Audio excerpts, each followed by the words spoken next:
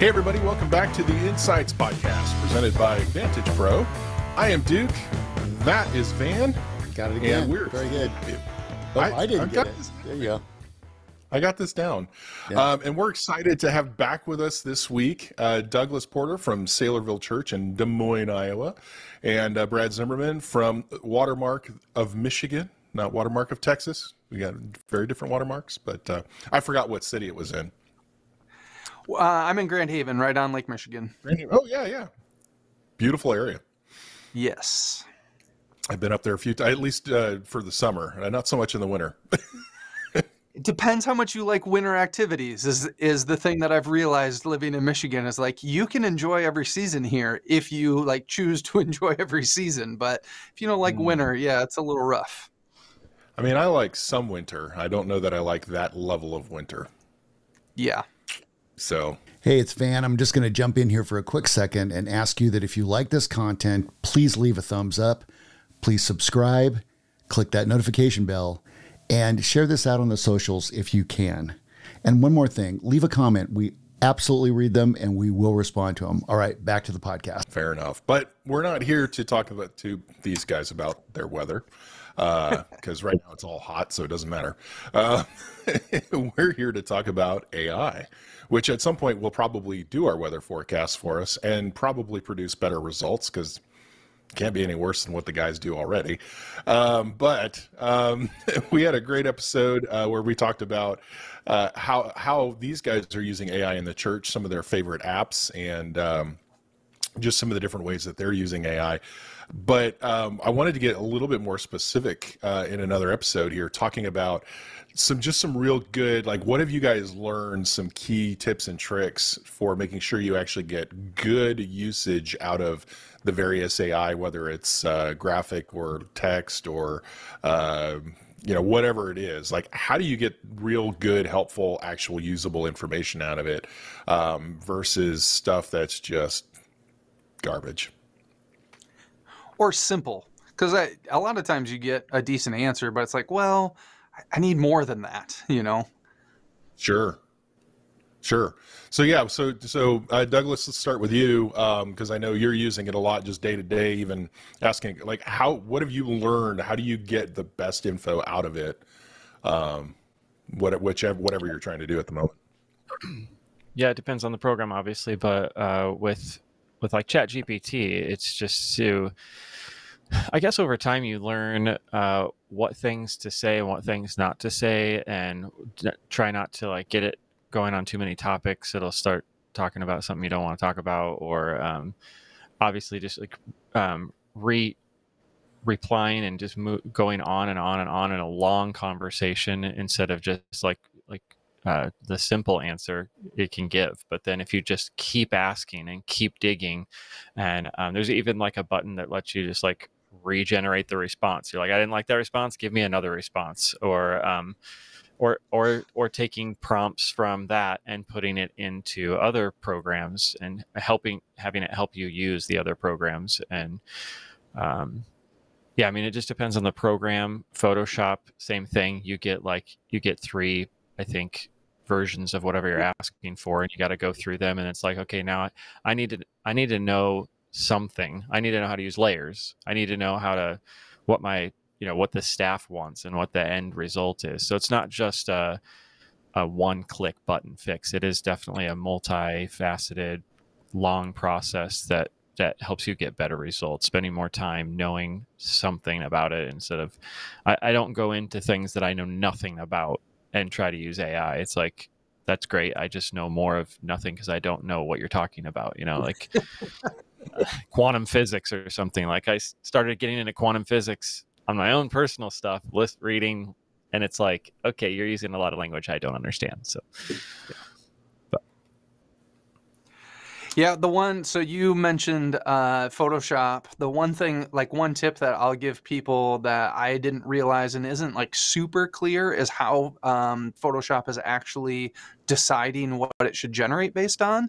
And it's all based on whatever layer you have selected. So if you have like 20 layers in your layer stack and you say like you select something and say generative fill, it's going to do or or expand or whatever, it's going to do that based on whatever layer you're on. So if you're at the very top and have your top layer selected and select it, it's going to look at the entire image. I think, I don't know this for sure, I think what's happening in the background is it's rendering out, it's like kind of merging all those layers together, uploading that, doing the generation, then downloading it and making it that generation. But so one really helpful thing is just to make sure you're on the correct layer and don't be on, if you're just adjusting something in the background, you have a bunch of, textures and text and all of that kind of stuff. Select that background layer and do the generation there. And then all that other stuff is going to sit on top of it. That's a really easy place to get messed up. And when you're doing imagery stuff, the more that you can have flexibility, the better, because you don't really if you're generating on that top layer out of 20 and you need to make a change to something, you're probably going to have to do a regeneration there. So that's one that I notice often. The other one is just how many times you have to generate stuff. I think a lot of people think that AI is like this magic bullet that knows exactly what you're thinking and is going to give you exactly what you're thinking on the first try. And that can happen. It can happen. But like Midjourney, when you put a prompt in, you're rolling a 1 in 4 billion dice of what response you're going to get, because it all starts with a random value that's 1 in 4 billion. And you can do a lot of things to narrow that focus down, but you're still starting with a random generator as the starting point of all of this. So thinking that you're going to get the right generation, even on the first, second, or third try, is naive, because it's not exactly you're setting yourself up for frustration and failure if you think you're going to get the right answer on the first response. I was doing a graphic and I generated of these sneakers, and I generated 200 different sneakers before I got one that I liked. And then once I got that one, it was another 20 generations of doing little tweaks to get things to sit the way that I wanted them to. And so, yes, you can dream up and get whatever you can imagine, but sometimes it takes a long time to get there. I've also learned that AI is really bad for perfectionists because you can generate until you get exactly what you want. And so if you're Enneagram 1 like me, or lean towards perfectionism in any way, you got to be really careful and say, maybe I should only give myself 30 minutes to generate before I take what I got, or I'm only going to give myself 5 tries until I start. Because you can sit there and just end up generating for a long time. Even text responses in ChatGPT of well, can you give me a better email for this? Maybe this try will get better, or maybe this alteration on that will be better. But you really kind of have to put some limits in place. Well, I think that's where the creativity, like you said, know what your boundaries are. I remember somebody asked me, I've been a live engineer, audio engineer most of my life. And somebody said, well, why don't you do studio work? And I'm like, well, because studio work is too tedious for me. I can't stand it, because basically when it all comes down to it, it's the producer and the engineer just saying, well, that was a good take. I don't know. What do you think? I don't know. What do you think? I don't know. What do you think? And what I was thinking is that the guitar player's take 5 takes ago was the best take. And you guys have absolutely lost all perspective on this. And I think ChatGPT or any of the AI stuff can be that exact same thing if you don't like you said, Brett, have a plan, limit yourself, you know, because I think you can get lost in all the, I don't even know. I think the fourth one was better, and now I don't know. Right. Well, because at the end of the day, it's generating content, ideas, but it's not the decider, right? You're the decider. That's the whole idea. Rob Lauder, I can't remember what church he's at, who's huge in the AI world and in church stuff. He, always talks about having a human in the loop. Because you can set up fully automated workflows for a lot of this stuff. You can have an image be generated and then automatically posted to Instagram, and then have an AI bot respond to all of the comments and DMs for that. Like, you can have this fully AI automated workflow, but if you don't have a human in the loop, then it's going to like go off the rails and do all sorts of weird stuff. And, or like, there is like, what's the point of that? Like, that's like, what's the point of having, I mean, at the end of the day, we could see a whole, like, all of Instagram just be a bunch of AI talking to each other, and there's no humans there anymore, because it's all AI generated comments and bots and all of that. And it's like, that's what Twitter turned into for a long time, was it was just like bots dumping in content and talking to each other. And it was just like this hellscape, you know, of like, this is not fun. This is not real. And so, yeah, that's just one of those things to consider in the midst of all of that. Social media. Say that again? So it kind of takes the social out of social media. Yeah, absolutely. Like, yeah, what's the point of that? So having that human in the loop in the whole process is so important, because that's where you have the choice. You know, some people are like, well, I'm really worried about AI. And it's like, well, you have the choice of how much AI to use and how to use it and where it gets used. It's not being forced on you. You can turn it all off. Well, I think back to what you said about the creativity, that you still have to be a creative person. You still have to have talent and understand, define, and being able to discern what is good and what is junk. That doesn't take that out. And I think a lot of people think, well, I'll just use AI and I won't have to work at it, and I won't have to think about it, and I won't have to do all that kind of stuff. And that's just going to start putting out the same junk that we have now that we don't like. It'll do this exactly the same thing. Are you describing the current state of movies, pretty much? Movies, music, a lot of things. Yes. Yes. It's, I think AI, I mean, you guys can correct me, but AI is a little bit like the whole corporate, absolutely everybody in a company has an opinion, and it gets taken out of the hands of the director, the producer, the artist.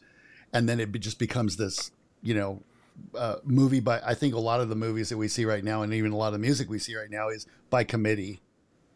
And it just takes the creativity right out of it. If you let AI control it all and you don't have a say, then it takes, because you're the brainchild of it, you're the one who started it, it still should have your DNA, fingerprint, whatever you want to say, on it at the end.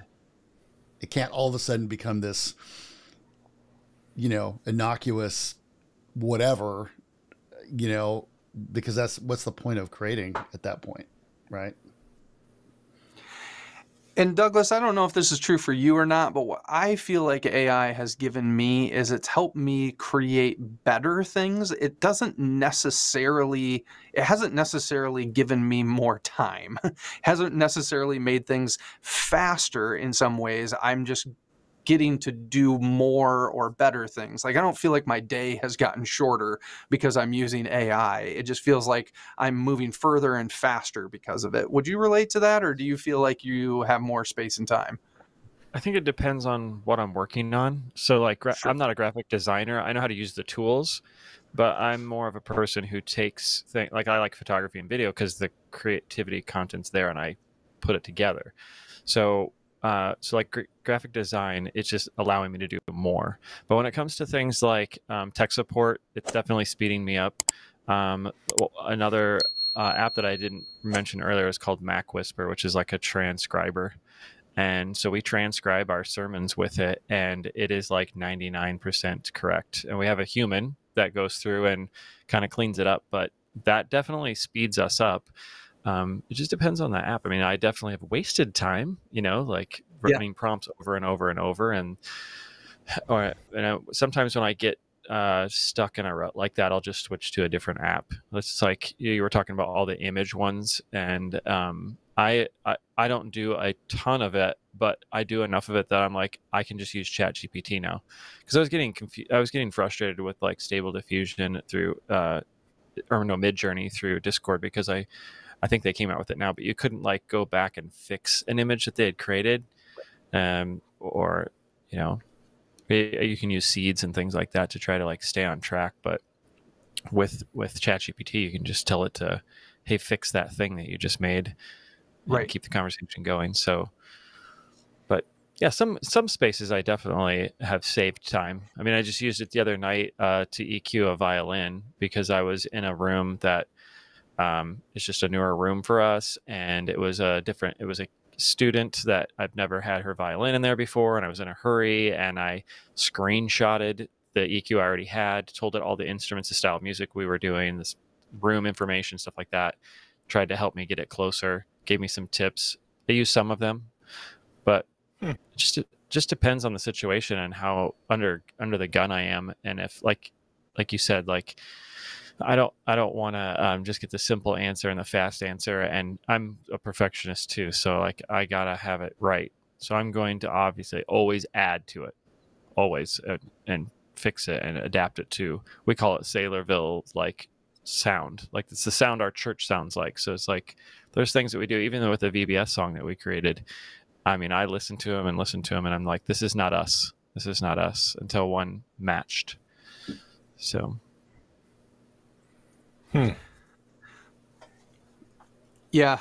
The couple other, one other tool when you're talking about like switching between them. So there's a thing called Magi that Dustin, forgetting his last name, in the church world created, and it's all of the large language models and image generators all under one roof. And so you can switch between ChatGPT and Gemini and Llama and Claude and all of these large language models all in one place. Plus, one of the cool things that he has that I think a lot of people are maybe unaware of is you can tell the AI like what persona to have, and it will be better at different tasks because yes, it has all of this information, but when you point it in a certain direction, then it gets better at it versus just being a general assistant. And so a lot of people, when they're using large language models, they're using it as a general assistant, but they don't realize like, well, if you ask it to be a doctor or to be a whatever, it's going to be way smarter about all of those things. And so Magi has personas and has actually tons of pre-built personas that you can select before you even start typing. You can do this in ChatGPT, but you really only have like one spot and you have to like retype it every time to tell it its deal. But it can be really helpful because you can say like, well, I want you to be a coder right now, and now I want you to be a creative writer, and now I want, and you can get those different personas to help you and stay under one roof with it all. So that's a pretty cool option as well. I think that's a cool note for people who are using any of those apps for creating text content, is to think about who your audience is, because that's something I know we've even started kind of filtering our social media posts through ChatGPT with, if this one we're really hoping reaches pastors, it's like filter that through, hey, speak this to a pastor. It'll take what we wrote and just mostly make it better. I don't think I've ever gotten one that I didn't have to tweak at least a little, but I know I had one time where I was stuck on an email I was trying to write to an IT director, and it's like, man, I need a little help getting around the corner on this one. So it was like, all right, rewrite this for an IT guy, and it does a pretty good. It's so funny because you see the results, and it's just like, oh yeah, that is something my IT guy would say. Right. You do it with podcast questions. So take the sermon transcript, dump it in, ask for podcast questions, and then we're like, okay, now target this towards, because our podcast is more towards Christians, like to go farther with the Q&A of the sermon. So we'll say, okay, we're targeting believing Christians. Maybe if it's a women's podcast, we tune it towards moms, whatever. So, well, I think that's really early on, like before when Gemini was barred. That's when I started using it, and early on that it was super crucial that you had to have a persona when you asked it questions, or the answers just made zero sense, And the one thing I think they've gotten a lot better at is they've at first, when you said as a audio video professional, blah blah blah, it would insert that phrase in the content like over and over and over again. And as an audio visual, professional, then it would give you the next line, and you're like, And then you'd have to go in. I would go in and go, only use this phrase one time. And then it would go in and it would change it. It would be fine, but it was like, Right. and this was like just in 6-8 months, and then when they changed over to Gemini, it got so much better, like very quickly. And I think this is one of the things is Moore's law is absolutely in play with AI, like at lightning speed. Every iteration is not just a little bit better, but so much better. Yeah. Yeah. Yeah. I mean, I started doing image generations 18 months ago, and I've used it on basically every project since. And the amount of quality increase is just insane when you look at today versus 18 months ago and what's possible. So, yeah, the one tip that I wanted to mention that I think sometimes gets overlooked is how you talk to these based on how they were trained and what they're meant to do. And it's all getting like equaled out a little bit, but like ChatGPT and other large language models are trained on natural language. And so you can talk to it with natural language. But image models were trained on tagging. And audio was trained on tagging, not natural language. So when you're talking to a image generator, if you use the phrase photorealistic, it's actually one of the worst things that you can say to a image generator, because photorealistic means that somebody tried to create something that looks like a photo. They didn't create a photo. They didn't take a photo. And so a better phrase to use if you're trying to create a realistic image in a prompt and you want to make sure it has a super realistic, isn't to put like hyper realistic, crazy details, ultra 25K, like all these weird things. People type in like 16K and 8K. And I'm like, that's not even a common phrase in our industry to talk about right now. Why would that be helpful with a photo? But what is helpful is to say like f1.8. If you put in the phrase f1.8, it tells that image generator a ton of information. It says this should be taken on a camera. It says how shallow the depth of field is. It says, like all of these different things. If you say golden hour, with a photo, it's going to immediately say a lot about what the lighting should look like, time of day, all of the different things. And so thinking about your prompts in the way the thing was created is really, really helpful. Now, I said that it's becoming more and more natural because DALL-E 3, which is a part of ChatGPT, that's all natural language. So when Douglas was saying, like, just fix this one part of that image, like it can know what you mean because it understands natural language versus other image generators. You have to select it and just say what that should be. You can't just say, like, fix that part of the image. But a lot of them are starting to incorporate large language models as their receiver of information, as kind of like a go-between between you and the actual generation process. But that's just something that I think a lot of people miss, and then they're like frustrated when they start doing it. And it's like, well, you're actually talking to it the wrong way, which is kind of what you guys were just talking about with like your IT person versus somebody else. Is like you talk to that person the wrong way and they don't understand you. And so you need a translator, in between there. Or you need to understand them better to know how to talk to them. So I think that was really helpful for me when I started to really understand that. I started to get better prompts and I started to get less frustrated when I didn't get the results that I wanted.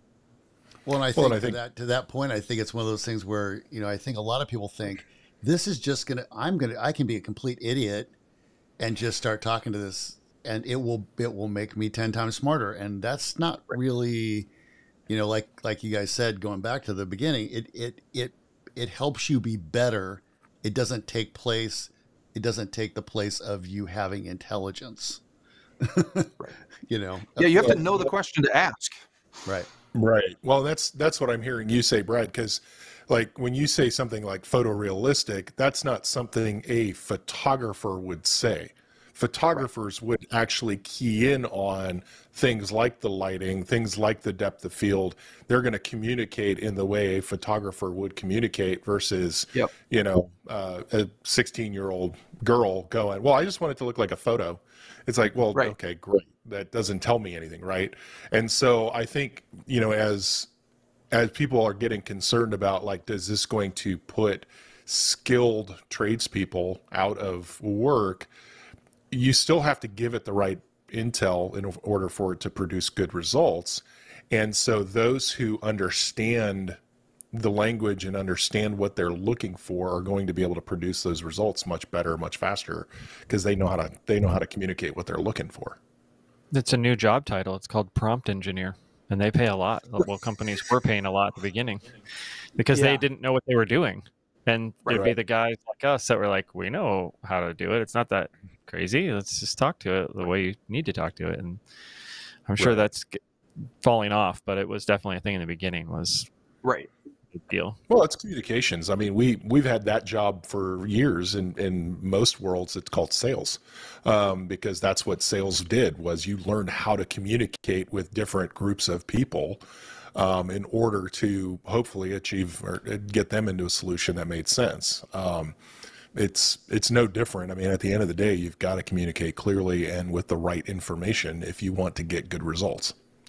Well, I think taking it back to church, I think what makes a great technical director, creative director, person like that, is that they can take what they do and communicate it in a way that like pastors understand. Because, you know, I mean, if you're a tech person, we've said this forever, you know, the pastors do not understand what we do. I mean, they know what we do. They don't understand what we do. And so just like with communicating to pastors to try to get them to understand, why is this project going to cost $150,000 when you think it should cost $20,000, is because of these things. And to be able to communicate that, so the skill of communication is not going to go away. You're still going to have to interpolate. And Van, I think that's why I want to encourage everybody who's listening to use AI, is because if you don't know how it works and you don't understand how it works, you are going to be left in the dust of the future. This isn't a passing fad like some other technologies are. Like, this is not an NFT. Like, NFTs might have a long-standing history. It might be like a QR code where it was a joke for a long time and now it's like used all the time and nobody thinks it's a joke anymore, right? Because I thought QR codes were like, this is the dumbest thing, just type in the website, who needs this? But now we can see the purpose of it. And NFTs might be that, but AI already, I mean, like, chip manufacturers are manufacturing phones and devices with dedicated sections of the chip just to do AI computing, right? That is way different than like, hey, can your camera read a QR code, you know, on your phone? Like, this is a whole different level of integration that they're putting into products. So AI is not going anywhere. It's going to change and morph. It's not 3D television, right? Right, exactly. And so we can't ignore it because of like past technologies like that were jokes, that were like a passing fad. And the reason that I got started in AI, honestly, is because I wanted to understand the implications for me, for our faith family, and for my kids. I wanted to understand, like, how is this going to change my kids' education? How is this going to change the people in our faith family and their view on God? And how is it going to change their view on what the world looks like, and how, you know, all of those different things. And if you don't understand it, you can't educate somebody else. And you're typically going to take a posture of defensiveness versus openness. You know, you're going to be skeptical of it. And so I think the most important thing for people to do is just to figure it out, try to use it, try to learn something about it, and or at least learn about it even if you're not using it. Understand how it works, because I think there's tons of people out there who are claiming doom and gloom and all of this stuff who actually have never really utilized it. They haven't put in 10,000 hours with AI to understand it. And so why would I ever listen to their opinion on what AI can or can't do, you know? So there's some different people out there. One person, I think her name's Simone, maybe. She is an AI thinker and futurist and stuff. And she was on this interview and they're talking about like implications of AI in schools and education. And they're like, well, isn't this going to ruin education? She's like, no, AI is a new calculator. Just because we had calculators, we didn't stop teaching math. Math just got harder. She's like, AI is going to change education, but it really needs to change how we teach, not necessarily what we expect of students. We're going to get critical thinking. And she gave an example of like a writing class. She's like, I want to see teachers like in class say, with AI, brainstorm and write a paper. Or you can do that as your homework and now come back to school and take that paper. And now without any computer assistance, I want you to improve that paper and turn both of them into me. So I can see the before and I can see the after, and I'm going to grade you on your critical thinking skills. I'm going to grade you on your understanding of like how to write, not necessarily what you wrote. And I think that's like just such a different way to look at things that will open up people's minds to see like, yes, AI is here to stay, but also here's how it can be beneficial, and here's why we don't need to be scared of it. Yeah. So sorry for that rant, but I just think it's really, really important. No, I mean, that's good. I mean, at the end of the day, what I've learned, at least in the last 20, 30 years, it used to be, you know, people would say, well, people aren't smart because of the lack of access to information or the lack of access to knowledge. And I think what we've proven in the last 20 years is that it's not a lack of access that is our problem. It is the critical thinking, because we have access to all the data now. Right. Whether it's true or not. The challenge is we don't have necessarily a generation who has learned how to think through all of that material to know whether that's good information, bad information, whether that's useful, what I can do with it. And so I think you're right on. I think at the end of the day, the regurgitating facts, regurgitating historical data is going to be less and less the priority, and it's got to be placed more and more on, okay, what do I do with that information? And I think that's the area that AI still is a long ways off of, is telling us what to do with it. It can give us all the info, it can give us all the images, it can give us all the video. We still have to decide, is it useful, is it good, is it helpful? And making an AI be a good human, let alone a follower of Jesus, so we could say like good human is here and follower of Jesus maybe is above that, or hopefully is above that, but AI is not going to take that over. And so when you think about like the jobs and skills that people are going to need in the future, as like information is easier to understand, it's going to be like, how are you a great coworker? How are you a great spouse or parent? How are you a kind person who can get along with people of varying different viewpoints? How can, like all of those skills are going to be so much more important than like, I know how to plug this thing into that thing to make it do this thing, like people are going to be able to figure that out pretty easily with AI, but figuring out how to do that with a smile on your face and a great attitude, AI is not going to be able to teach you. Yeah, no, for sure. Well, very cool. There's a lot of, two good episodes on AI, and in 6 months, it's all going to be wrong, right? I hope not. It'll be expanded and better. There you go.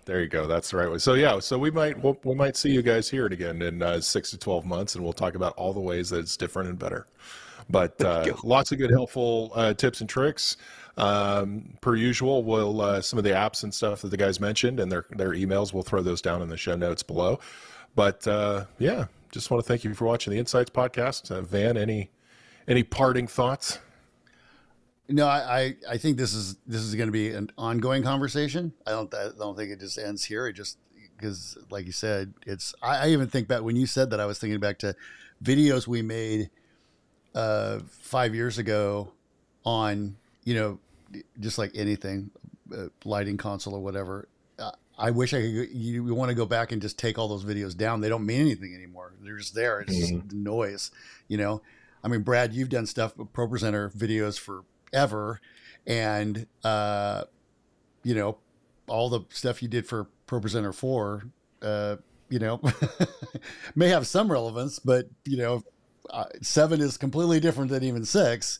And so I think it's one of those things where we've constantly got to be talking about how to do it now, where things are now, and not I think so that I think ongoing conversation about this, keeping it going. I think where the creativity and the intelligence lies is, like you guys said, knowing what how to use it, not just to use it, but how do we use it? Yeah. And that's something we talk about in church all the time with all of the technology. How do we use it? How, you know, you can go, I'm sure all of us have gone to churches that had $1 million worth of technology. And you're like, wow, that's not good. it's just for what purpose? Yeah. Just because you have the stuff, and if you can't use it correctly, if you don't have the intelligence and the creativity and to make it, it did like little things, just like, Doug, like you saying it's not Saylorville. Like that's a giant thing for somebody who works in an organization to go, that's not who we are. And no, just because somebody generated it, in AI, you can't just go, oh, well, it generated AI, so it's good, so we're just going to use it. Somebody's got to read that or whatever and go, yeah, it's cool. It's not applicable for us. And I think that's where it's going to, to your point, Brad, just to learn about it, to understand how it works and understand how to talk about it and talk to it is going to be where people are going to really need to, up their game. So, yeah. Good stuff. Well, thanks for watching, listening, and check out our other podcasts in the Insights podcast lineup, Growing and Growing. And if you've got topics you'd like us to cover, drop a note below. Yep. Like and subscribe. We appreciate you checking things out. Yep. We will see you next episode. See you later.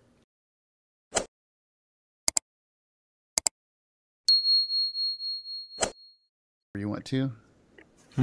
We are recording, so you can finish your food. Wait, when he's done eating. Whenever you're done eating, it's fine. Let's make sure can we have this be the intro? This will actually be the outro. Okay, perfect. This will be after the click and subscribe. I'll just tag this onto the end of Duke eating. What and did now, you have? Since I do clean feeds, it'll just be Duke with no context whatsoever. I just had a pint of a power bar. That was, when Van starts talking, I figure it's a good time to take a bite of something. So you're not wrong, but right, exactly. All right.